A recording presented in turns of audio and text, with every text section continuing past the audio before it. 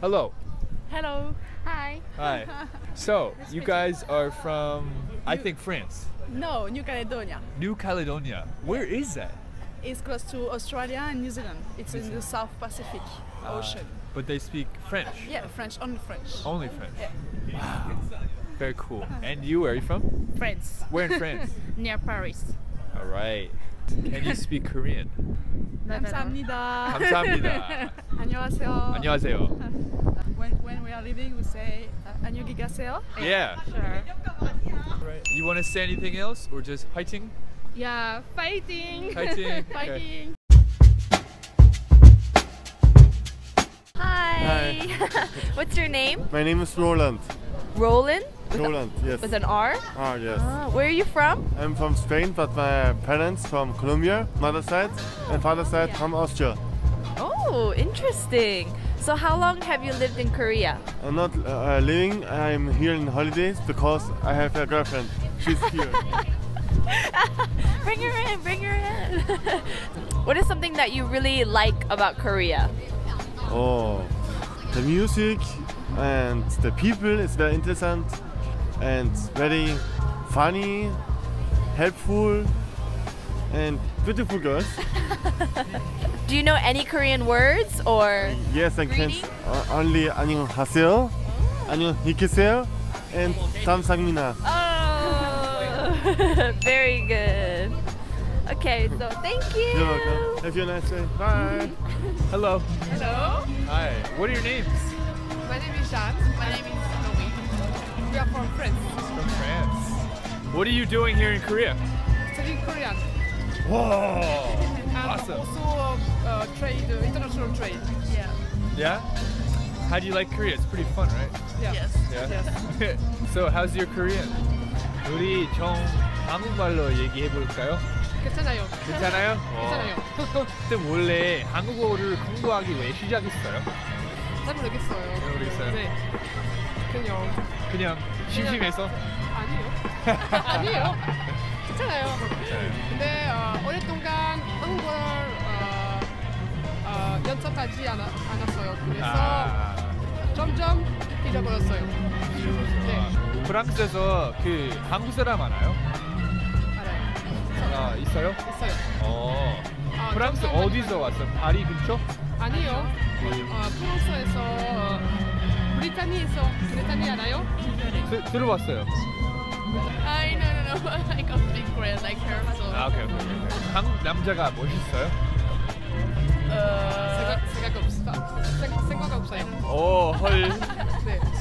관심 없어요? 네. 아마 프랑스에서 남자친구 있어요? 아니요. 그냥 알겠어요. 네, 여기까지 물어볼게요. 고마워요. 감사합니다. 네. 감사합니다. Hi, what's your name? Matt. Matt? Yeah. Where are you from? I'm from England. Ooh, England. What part of England? Right in the middle of England, Birmingham City. Oh, cool. So, how long have you been in Korea? Nearly 9 years. Oh my A god! very long time. Whoa! What do you do in Korea? Currently, I'm teaching in a middle school and I'm studying my master's degree at the same time. Wow, this guy's impressive. Not really. So do you speak any Korean? A little, yeah. 그 먹었던 음식 중에 제일 맛있다고 생각하는 한국 음식 뭐예요? Oh, it has to be the gogi. 당연하지 고기. 고기. 네, 한국 고기 완전 맛있어요. 특별히 삼겹살, 갈매기살, 짱. 한국에서 살면서 제일 막 충격 받았던 거 뭐예요? 솔직히 떼뜻하면서 그 아줌마 a little bit shocking when 아줌마's are just like shoulders like out of my way. swag.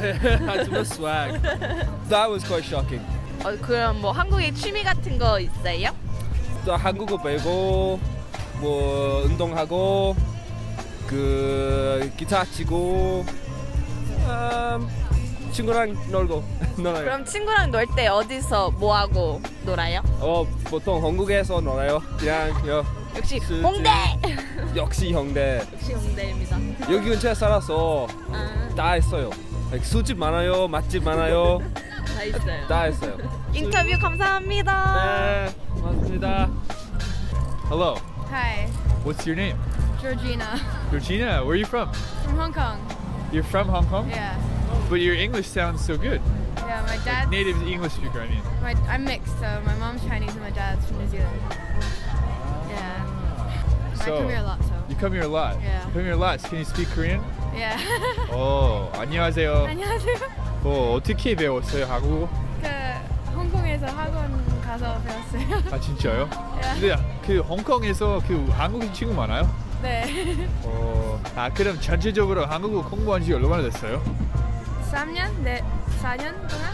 한국 문화에 관심 있어요? 좋은 점 뭐예요? 좋은 점? 음식? 음식, 김치, 김치, 고기. 순두부찌개, 아 진짜요? 김치전. 나쁜 점 뭐예요? 지금 아직 없어요. 아직 없어. 너무 잘 대답했어요. 좋아요. 마지막 질문. 이렇게 잘해서 네. 그 다른 그 한국어를 공부하고 싶은 외국인들에게 혹시 네. 조언 같은 말이 조언이요? 있어요? 네. 저는 저 드라마를 드라마. 보지 말고요. 아니 보지 마. 거기서 말하는 게 너무 그 실제적인 말이 아니라서 아니라서, 정말 예능이랑 예능이라. 톡쇼들이 아, 많이 보면 거기서 나온 말 제일 현실적이고 사람들이 잘 돼요. 많이 쓴 말, 네. 그 유용한 것. 드라마에서 너무 그 현실적이 아니라서 그리고 한국 친구도 많이 사귀고 맞아요. 맞아요. 저요 감사합니다. 감사합니다. 네.